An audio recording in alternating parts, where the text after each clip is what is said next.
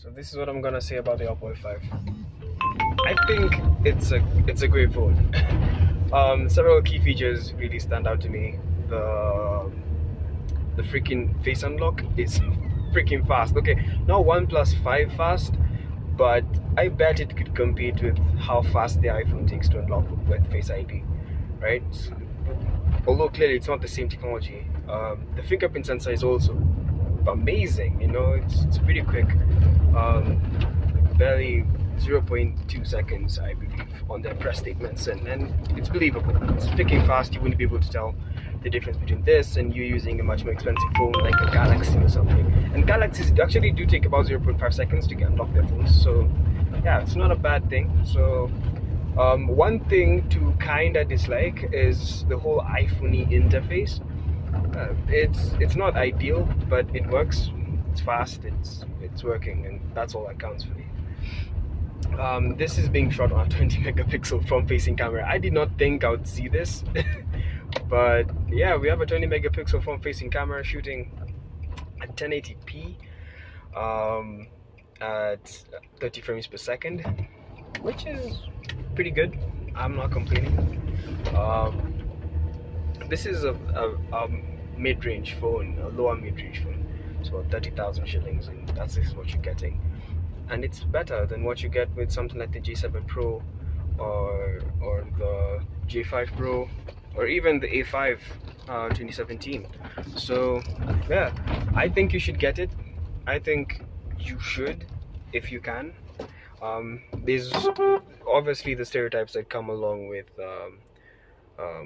having a Chinese phone, an Oppo phone, and you're like, oh my god, it's freaking Chinese. But even iPhones are made in China. So these guys have just picked up everything that Apple are doing, made it uber cheap.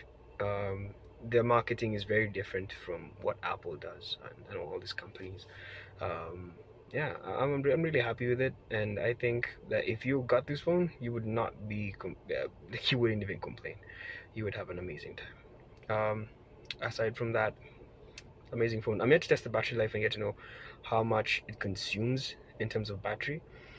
But hopefully, within a couple of weeks, let me give it a week, right? And I have a trip to Naivasha over the weekend.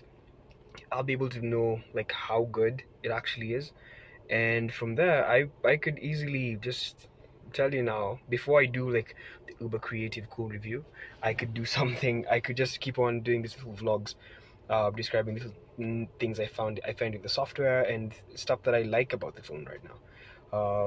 But up until now, I'm happy. I'm enjoying myself, you know, and that's the most important thing, that you're enjoying the experience of the phone.